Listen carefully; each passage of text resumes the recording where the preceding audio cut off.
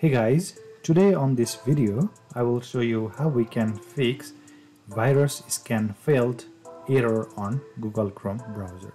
So if you are trying to download any files from Google Chrome browser and after the file is downloaded, if you are getting virus scan failed issue, then you'll be able to solve that problem after following steps on this video. So let's get started. First of all, after opening your browser, click on this icon here and click on settings.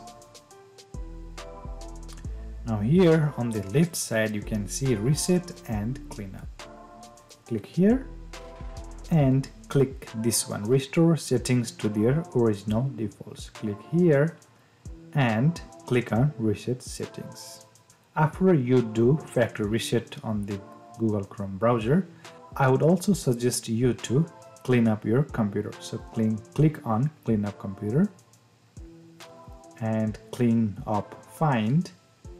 And if your browser is finding any harmful software or malware, then you should be able to remove those from here. And after you do these two steps, then you should not be getting any more virus scan failed error on Google Chrome.